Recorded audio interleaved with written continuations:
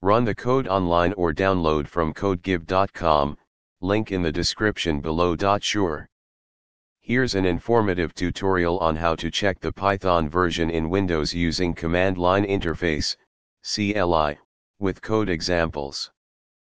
Python is a versatile programming language widely used for various purposes such as web development, data analysis, artificial intelligence, and more. Knowing which version of Python is installed on your system is essential for compatibility and troubleshooting purposes. Here's how you can check the Python version in Windows using the command prompt. To begin, you need to open the command prompt. You can do this by following these steps. Once you have the command prompt open, you can proceed to enter the command to check the Python version. The command to check the Python version in Windows is or. After entering the command, press enter. The command prompt will display the Python version installed on your system. Or.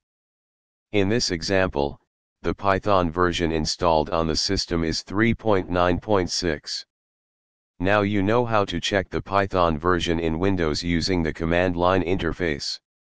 This knowledge can be useful when working with Python projects or troubleshooting compatibility issues. Remember to keep your Python installation up to date to leverage the latest features and improvements. ChatGPT